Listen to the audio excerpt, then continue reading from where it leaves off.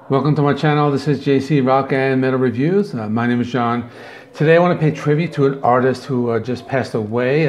His name is Dusty Hill. He was from the band ZZ Top.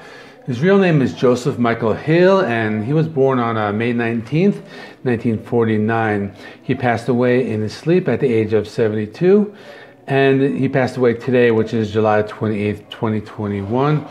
He was the bass player, keyboardist, and vocalist of ZZ Top. So ZZ Top was formed in 1969. A lot of people remember ZZ Top from the hits of the 80s, but they actually had a number of albums released throughout the 70s. Their first album was called ZZ Top's First Album. It was released in 1971. And some of the most notable albums from the 70s include Tres Hombres from 1973, and this one has the song La Grange, and Fandango from 1975, and that one has the song Tush. But in the 80s they became MTV superstars, and after they released their album Eliminator in 1983, and this one has all their big hits such as Give Me All Your Lovin', Sharp Dressed Men, and Legs. After that, throughout the 80s, they released some more albums. They were very 80s sounding albums. You know, they did change their sound to fit what was popular during that time. But they were very popular albums.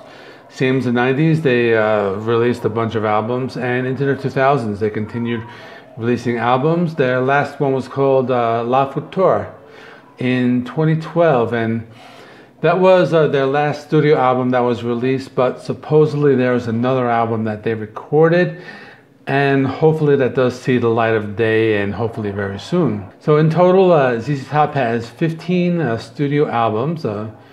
They've been inducted in the Rock and Roll Hall of Fame in 2004.